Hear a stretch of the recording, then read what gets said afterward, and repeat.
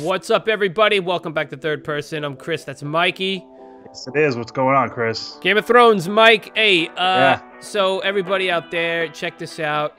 We're a little late on this, but we decided we're gonna combine the two. We're gonna episode 3 and 4 because it was kind of like a, the thing happened and then the aftermath. So that's what we decided to do with these two episodes. That's what you're calling it, the thing. Whatever. Listen, here's the thing: Battle of Winterfell. All right, we'll start there real quick. Look, I've had a lot of time. We've all had a lot of time to think about this. Okay, I'm not happy with it, like many people are. Yeah. So I'll tell you how I feel. I'm not happy with it. Obviously, it's a waste. It's a waste of a storyline. It's a waste of many characters. Nobody died. I'm bullet pointing. Okay, I'm bullet pointing. Let me tell you the bad stuff. Sam should have died, bar none. Done. Sam should have died. Didn't die. Dead. All right.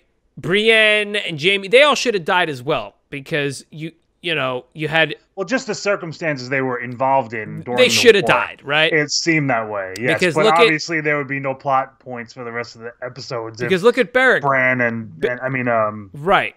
Jaime and everybody Beric died. went against 3 of them, and he got stabbed like 17 times by 3 of them. Yeah. The other was everyone was overrun, okay? Mm-hmm. The Night King smiling, that was dumb. Wow, when he was getting burned, you talking? Yeah, that was dumb. You just ruined that character. Who thought that he was just going to die in that moment anyway? Number one. But number two, then he smiled. And it's like, what do you... That's... Like, he's the man. He's cocky, But that's the thing, like... I don't know, man. I didn't mind that so much. And the problem I had was... You decimated... Like, they just decimated the Dothraki. They decimated... the Unsullied. They got through, it was a lot for nothing. Look, bottom line, I didn't like it. I'm not going to go into too much detail. The way he died was kind of cool. I thought that was really cool. Yeah, I think that was really cool. I mean, listen, I'm not gonna. I don't like that he died that way, but it was. I'm not cool. gonna rip it apart. There were things. I thought the battle plan was a little iffy, just like you said. I mean, in the beginning with the trebuchets and all this kind of stuff, there was only a certain amount of rocks that can be thrown before your guard is as far as where they would land. Well, right, yeah. You know what I mean? So it's like there's only maybe 1 or 2 shots that they can do from each of them before your guard is in the middle of the battle. So I thought that you're in a castle. How about being in the castle? Mm-hmm. You know what I mean? Not the 2 best armies or your 2 biggest armies right out there to be destroyed. So I thought that some things were a little iffy. It was very dark. I know a lot of people were complaining about that.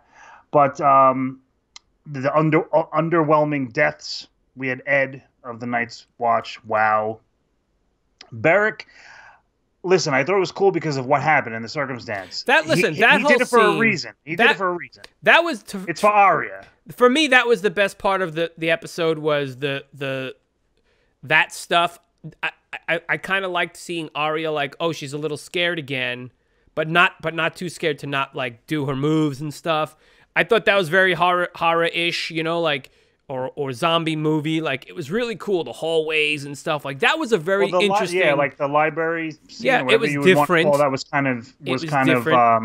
It was very zombie-esque, very Walking Dead-ish. Very Walking Dead. But the thing is, these things, like, it was sick when it was the ocean of them, like World War Z coming at them through the darkness. That was amazing. So they had some really interesting shots and moments, but it was, but yes, it was dark and stuff, and there was way too many shots of people getting chopped down and you couldn't see anything. So, but there were the moments that were really good, but it's just the overall essence. Yeah. The sum of the parts don't make, isn't good enough. And then you got Greyjoy, he gets killed. And that now to me that death was it was perfect for him because he redeemed himself, but then he did a very foolish, ridiculous thing at the end, and that sums up his whole life. That sums up that whole character perfectly, doesn't it? Yeah. No, I mean... He's going to run headlong into death. Okay, and it's like, buddy. Bran knows exactly what he's going to do because Bran's like, thank you, you're a good man, whatever. So... no, go ahead, What about Bran, Mikey? What's the point? He wargs into ravens and then... But, like, What's the whole point of all of it? Dude, the first shot of the entire series had White Walkers. And you end it like that? That should have been end-all, be-all, man. I mean, could they have saved it to the final episode? I mean, no, because they had to play the Game of Thrones. And look, we're going to get into all that other stuff. I guess. Listen, I mean, to wrap up really like episode 3. Episode 3. One thing we haven't mentioned so far is Melisandre, which I thought was very interesting. Boring, and dumb. And what is that? The fact that it was Arya's destiny.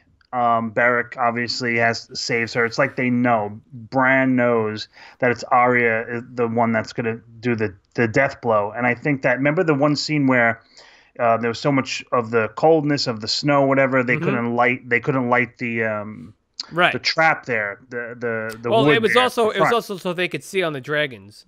Well, but it was to keep. It was and it was also to keep them out, right? Away. Yeah. So Melisandre coming and lighting the Dothraki blades, and then being the one that says what she says and lights up the ramparts, right? Yeah. Yeah, the ramparts. I thought it was cool. For Melisandre to come back in that way, because obviously she's a character from the beginning, and we know that she made poor choices. But for Beric and for her. And for Bran to know, and it was surprising for me that Arya was the one that does it, but it was just kind of interesting. And then at the end, it's kind of like Melisandre knows, all right, there's no need to kill me to Davos. And she walks off and takes the glamour off and dies. I thought that was very interesting. Yeah, but then Arya being my favorite character, one of my favorite characters, was awesome for her to be the one that saves the day. Yeah, I mean, it was interesting. I mean, that was a fun thing. I mean. You see all the memes where it's like they're on their phones while she runs past, and he's like, guys, really? But the thing is, Jon, completely unutilized. Like, he's just getting chased by the dragon. Like, that was so unutilized. The stuff in the air with the dragons was, like, pretty bad, dude. It was like you couldn't see what was going on. It was tough because it was dark, but I thought like, even the act, like, it wasn't very well done. The concepts behind the action and everything happening I don't know, man, it didn't do it for me. It left me very disappointed and underwhelmed. Yeah. Because parts of it were like, "Oh, this is going down." And then it was like, "But wait, what? Hold on. Like there was that was literally no threat. So the 8 seasons worth of threat became nothing. And then my initial thought, I turned to my wife and said, "Great, now we have to deal with Cersei." Like I don't care. I didn't give a shit. I don't care. It's boring. I'm so done with her dumb shit. So let's move on to episode 4, which is the aftermath. A little bit better. Yes, we'll say someone left the coffee cup, but let me tell you something about the coffee cup. That, to me, shows you, like, they're done, dude. They checked out. Like, did you just rushed? I just feel like they just rushed. I don't want to believe that. I mean, why, after all the time and how much... I understand, and I'm not trying to take away... Look, the actors, I feel like I'm talking The Walking Dead again, man, which sucks because everybody on the show is amazing at what they do, but the words that they're given, again, and the actions in the... I mean, the dialogue not nearly as bad as The Walking Dead those past couple of seasons, but the fact that could slip through was just like, are they just rushing it through, or what are they doing? Anyway, the point is, a lot of stuff happened in episode 4. A lot of shit went down. A lot of celebrating. I mean, we have Gendry, he's legitimized by Dany, which I thought, that's how the episode started off. That was kind of cool. I mean, and they kind of mentioned while it's going on, it's like you're gaining an ally by doing this. It's a smart move. She tells Tyrion. Right, yeah. He proposes. I'm not the only one that can. Yeah, whatever. Listen, a lot happened. Let's just cruise through it, man. Because bullet point this shit. Yeah. Brienne and Jaime, great. They finally banged. Then he leaves her, right? He's weird. I don't know if they forced that just for the fans or if that was something that they were thinking about doing for a while, but not something that I was. We didn't even mention Jorah dying. Whatever. That's right. Yes. Whatever. That was one of many of Dany's losses. He just wanted to bang her and he didn't get to bang her, and that was it. He didn't bang her. Yeah. All right. So episode 4 we get Dany. You said earlier. Danny wants to keep the secret about Jon's parentage to a minimum. He doesn't even want him to tell his family, which he obviously does. The first thing he does and when he gets a chance. It takes a moment of a matter of a few minutes before Varys knows and Tyrion knows. It's ridiculous, dude. It was, and you know what I loved about that? So episode 4 was actually a little bit better for me.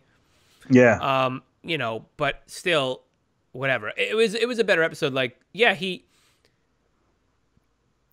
So Varys and Tyrion are talking, and they just matter-of-factly, he's like, oh, so you know? He's like, yeah, if you know, then they know, then blah, blah, blah. Like, I just thought it was great how they didn't tell you. It was just in general, it was like in a casual conversation. And that's exactly, that was good, because it's like, yes, that's exactly what would happen. He would know, that's it. Like, it doesn't, you don't have to highlight it. It's it. Yeah. So then the actors are fantastic too. Oh, well, they always are. And then Varys is so right away he's conspiring because obviously Jon Snow and Tyrion. Yeah, he knows that he'd be a better ruler and Tyrion agrees, and more legitimized. Right. Yeah, exactly. Tyrion agrees, but he's loyal to a fault, obviously.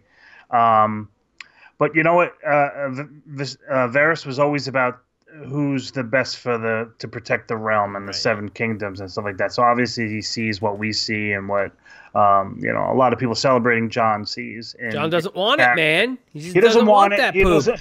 He doesn't want it.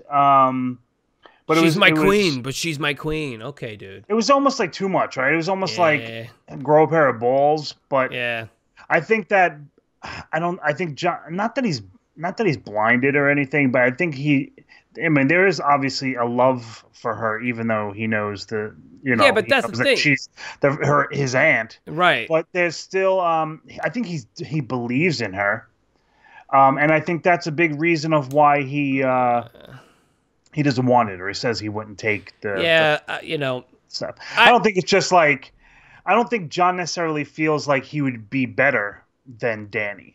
I just think that I think he just doesn't want it, and that's the point. Yeah, I think he's just like, I just don't want to deal with this. Like, this is not me. I'd rather just be out in the whatever. But I think that so let me pose this. So if Jon thought that Danny would be a horrible ruler, you think he would still want it? Well, I think that's what's going to happen now. Yeah. Yeah, but before knowing. Yeah, before that, all that. I mean, yes, I think if he didn't, right. Okay, I get your point. Yeah, but I also think it's a cop out as well. Plus, he's got to deal with she's my aunt type thing, and so you love someone, but So other things that happened in this episode. Rhaegal's killed. Rhaegal is killed. Yep. By Viserys is killed. Is it Rhaegal? No, Viserys was the Night King one. Oh, okay, yeah, that's right. Rhaegal was Jon's. Rhaegal the green was Jon's, yeah. So he dude wiped out, just absolutely. Yeah, he got nailed. He got nailed, like 3 shots, like boom, boom. It was kind of the sound effect when it went through like his throat, his neck. Yeah. That blood gurgling sound was kind of. I was like, oh shit. So yeah, you're having one by one, you're kind of getting Dany's family and her friends, the closest people to her are the ones that seem to be dying. Both of her dragons, Jorah, and obviously in the end of the episode, after everyone is attacked, Melisandre is beheaded. Right. So we end the episode and she gets beheaded. So here's the thing: it's setting up. It was okay. The episode was okay. A lot of stuff happened. It's obviously rushed as hell. This is my idea. I would agree with that. This is my idea. It's not well it's not. The pacing sucks. It's not good. The pacing's fast, but I just feel like like you said, they're rushing it as like the perfect. We've thrown to describe. Right, we've thrown all travel out the door. Oh, boom, boom. Yeah. It's everyone just shows up, and that's fine, whatever. Here's the thing. My theory is that they saw what they had an idea of what they wanted to do with these dragons and the fights and all this stuff, right? Mm-hmm. And I think it's budget. I think part of it is budgetary. It's got to be. They're like, we want to do really good CGI. They're like, okay, well, this is going to cost us this much. This is the ideas we have. It's going to cost us this much. Okay, so how many episodes can we produce in that budget to get all this stuff done. All right, we could do 8, we could do 6, we could do 7. All right, what if we did? Well, we can't do the 8. What if we did like, you know, an hour and a half episode? You know what I mean? Like you can see the path.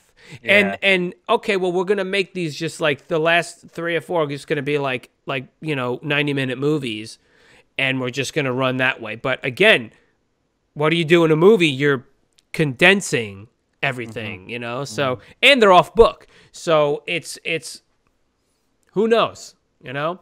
So you know, going into episode 5, you know, if you're watching this, go check out our episode 5 review. Yes. Before the finale, and it's just look, man, you know, I think we're just all disappointed. I think we're all disappointed. You know, listen, it's got some good stuff. There are some good elements. Absolutely, the actors are doing, you know, fantastic jobs. You know, I mean, I just I don't know. I know, I know you're disappointed. You're disappointed. I mean, a lot of people are disappointed. I don't want to, you know, listen, I'm still enjoying them. Obviously, when you go through, you know, scene by scene, or if you watch them multiple times, you're going to pick and see things that you didn't necessarily see the first time, and you can be negative about some of the things that you're thinking about. But I'm going to try not to do that because I just love the series so much. But I do agree with you when you say that about the rushing of the story. This show was always I mean, sometimes in the earlier seasons, we would say things about the pacing and about how long it takes one. Like, look at how long it took Dany to cross the narrow sea from Essos, and look at how long it took Arya to do, you know, to travel and all these kind of things. But there was so much about the story, and they didn't.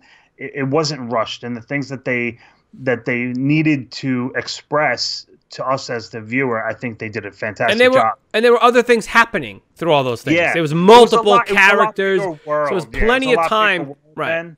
So, now, yes. You know, and again, you know, I'm going to piggyback on what you said, that this is a show that I've loved personally myself for all these years. And it's disappointing because of what it's no longer. Game of Thrones was known for taking those risks I mean, obviously, it had source material to pull off of, you know. And George R.R. Martin, you can tell where somebody who's crafted something so wonderfully compared to something that's been, again, I guess, rushed, but also made in a Hollywood minute, so to speak. Yeah. You know, I'm not saying that the creators and writers are not good, and I know that what they're doing is tough, and they're doing the best that they could with that, but it's just not. It's not up to par with the rest of the thing, but also, it's not.